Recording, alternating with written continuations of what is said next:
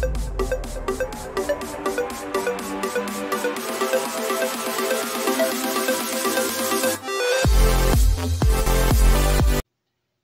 guys, my name is Dan and I am the person behind this channel. This is the first time that I appeared in front of you, so let me formally welcome you to my channel. I'm gonna do a review about the recently concluded Miss Universe 2020, which is the 69th edition. I hope that I'm not too late though, because I know that it has already been 3 days after the coronation. As much as I wanted to do this right after the competition ended, I couldn't. After the show, I felt so tired and felt the need to rest and sleep. I remember not having any sleep at all on the second night prior to the final show. I have here my notes to guide me just in case I get swayed, which always happens. So, let's get this started. I know that, as always, most of us have different opinions about the outcome of the show.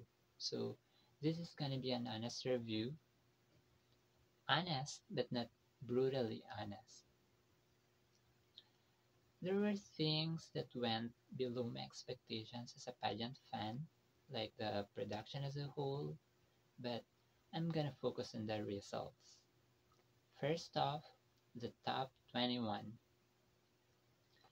When I heard that the continental format has been taken out of the picture, I thought that it would be easier for me to choose my top 21. But it actually became harder for me. It was harder because, or not because of the format, but because there are a lot of strong delegates this year.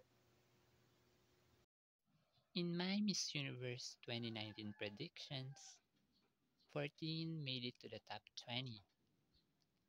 But this year, only 13 made it to the top 21. Yeah, that's kind of frustrating for me because I thought that I'll do better with my predictions this year. What happened? This is what happened. Choosing my top 21 was really hard. How many times did I say that it was hard?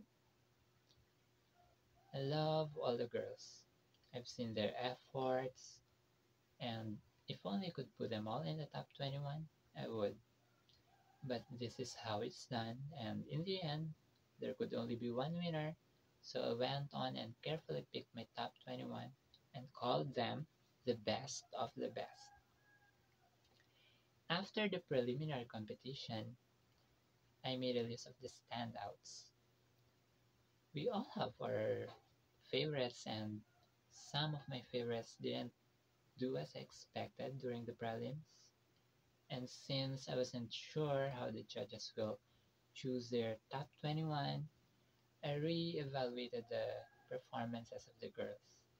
I was like, this girl performed better, this girl is good in communications, but this girl is a crowd favorite. I was like that. I was weighing everything and I even did a point system.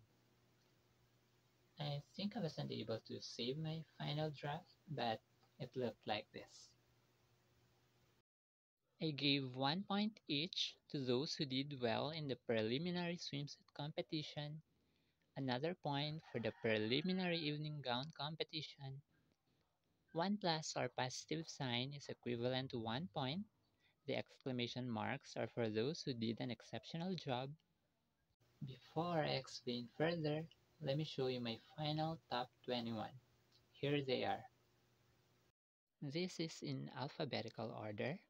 I have Australia, Bahamas, Belize, Brazil, Cameroon, Canada, Colombia, Dominican Republic, India, Ireland, Mexico, Nicaragua, Peru, Philippines, Puerto Rico, Romania, South Africa, Thailand, USA, Venezuela, and Vietnam. When the top 21 was announced, I was like, what? Australia and Belize have been two of my favorites from the beginning, and I was sure that they were gonna kill it once they walk on that stage. But for me, Belize did better in the prelims, and I felt sad that she didn't make it because she was on my top 5. Don't get me wrong, guys. I was glad that Australia made it to the top 21. I must say that the result is a game changer, and I was really shocked, especially with the non placement of South Africa. In the past, the representative of the reigning Queen's country was most likely to survive the first elimination and would go as far as the judges could place them. I must admit, though, that I didn't like how Natasha performed in the prelims.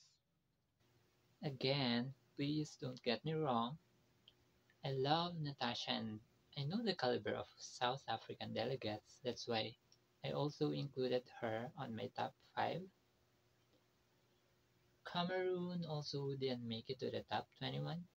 I was thinking that she would, since this is the first time their country participated in Miss Universe, and she was good in the prelims. These are the other 8 countries that made it to the top 21. They weren't on my final predictions, but 6 of them were included on my list of standouts. In other words, they were among my choices because they did well during the prelims. Bahamas, Ireland, and Venezuela were on my list. For me, they did great on the prelims. Unfortunately, they didn't make the cut. Romania. Huh? Seriously? She's actually my top 2. I mean, look at that. Not to mention that she was Miss Supranational 2017 second runner-up and Miss International 2018 third runner-up. Yeah, she's that good. Guys, I bet you noticed that my voice is getting worse, and before I start to completely lose it, I'll be needing my notes so that I can make this a little bit faster. And of course, I'm pretty aware that you're getting more and more bored with what I'm doing here. Okay, so I was trying to find out where the judges based their decision, but I couldn't distinguish either. I think that the better, best explanation would be they saw something or things which we didn't see. I mean, us who are watching from home, there were times that I hated the cameraman.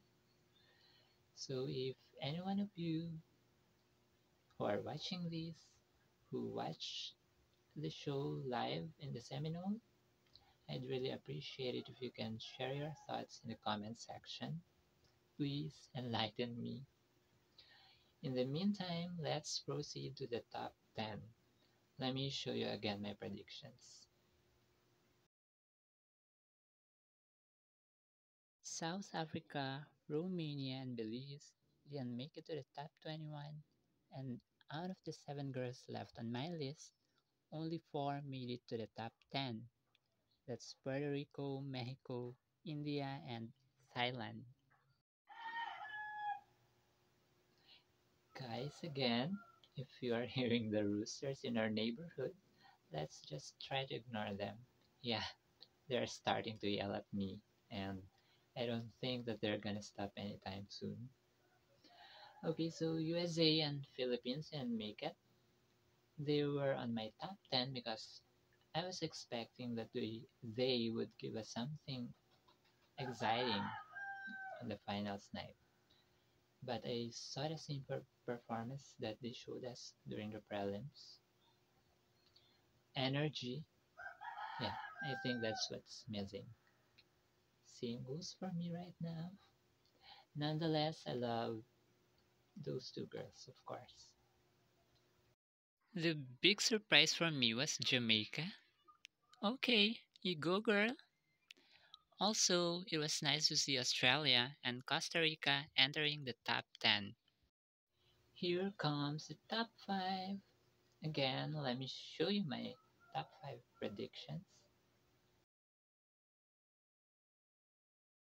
Puerto Rico, Romania, Belize, and South Africa are out. Puerto Rico, my top 1. OMG, I predicted her as the winner. I must admit though that I wasn't impressed with her styling during the top 10 evening gown competition. I'm not sure if it's the hair, the makeup, the gown, or all of them. Time check, it's 5 o'clock in the morning here in the Philippines right now, and I'm starting to hear a lot of noise. People and animals are starting to wake up. I live in the province, and I don't know with you guys, but for us, it's normal to hear the sound of almost every animal that live around here. They think they're gonna stop me? No, because I'm determined to finish this right now. So please bear with me. Okay, India. Oh my Adeline. I was so glad to see her entering the top 5. Right from the moment that she landed her feet in Seminole, she started to give me that wow factor.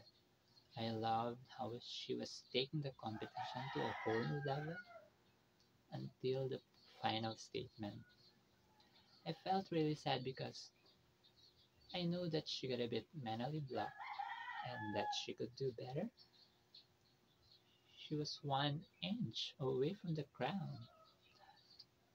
Well, it happens, and it happened. Moving on, yeah, let's move on because heartbreaks are a part of our lives and they aren't good for us. So we need to move on. What did I say? I'll be skipping the question and answer round because I know that the girls try to give their best. Oh, I want to commend Brazil for speaking in English during the Q&A and final statement, and she did well. Also, it was a good move for Mexico to use her native tongue during the final statement round. Now let's talk about the final look. I didn't like the setup for the final look. I prefer the conventional way where each finalist is given a solo moment to walk on the stage and give their last impressive look. Finally, the announcement of winners. I was still hoping that India will be crowned as the new Miss Universe, despite what happened in the final statement round. Not being biased, and it's not about favoritism, racism, or what have you. It's just that I was thinking that what if it's her destiny? Well, it wasn't. Okay, the Dominican Republic was announced as the fourth runner-up, India third, and Peru second. No issues with that. I thought Julia's gonna win. I was uttering her country before Mario announced the winner. I was like, Brazil, Brazil, Brazil. Then Andrea was crowned. Again, no issues with that. I actually originally have Mexico on my top 3. Let me just show you the original thumbnail of my top 21 predictions. There she is, together with Puerto Rico and Romania. Truly the best. I guess that's it for me. If you are still watching up to this point, thank you so much. You know the drill, guys. I just restarted this channel, so I'd greatly appreciate it if you will subscribe. Also, I'd love to interact with you, so feel free to leave your comments. I always welcome constructive criticisms. Let's forget about the destructive judgments. Thanks and hope to see you again next time.